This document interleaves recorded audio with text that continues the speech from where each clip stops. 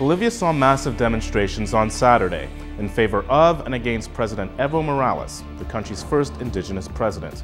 Morales and his majority coalition are proposing a new constitution, which would grant more power to the country's indigenous majority, give the federal government more control over the country's natural resources, increase taxes, limit land holdings, and allow a president to serve 2 consecutive terms.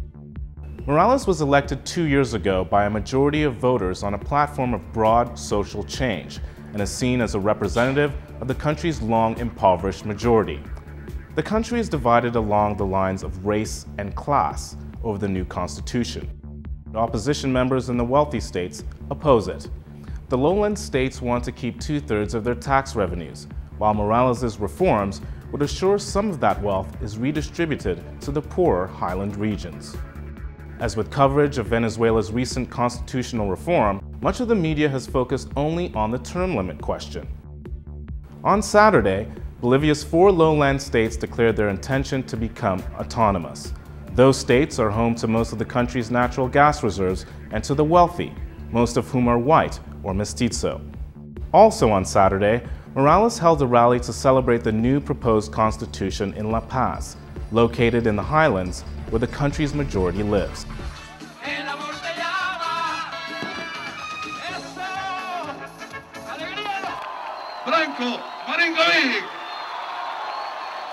Señor presidente, deje de desprestigiar esta autonomía.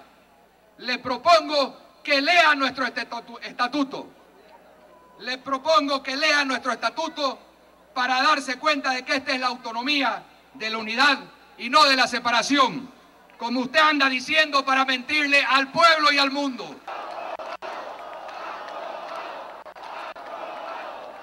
¡Que comience la fiesta autonómica! En tu cielo azul, las estrellas del corazón, y decirte que te amo, dulce camino.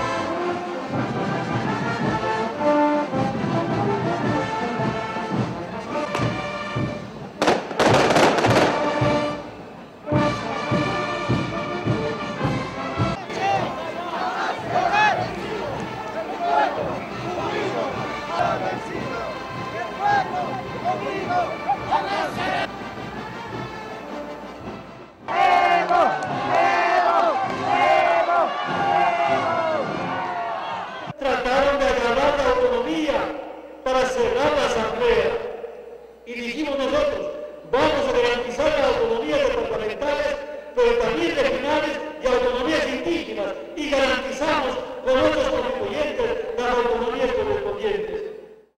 Autonomía no es división de Bolivia, autonomía no es separación de Bolivia, autonomía no es descuartizamiento ni de la educación, ni de la policía, ni de la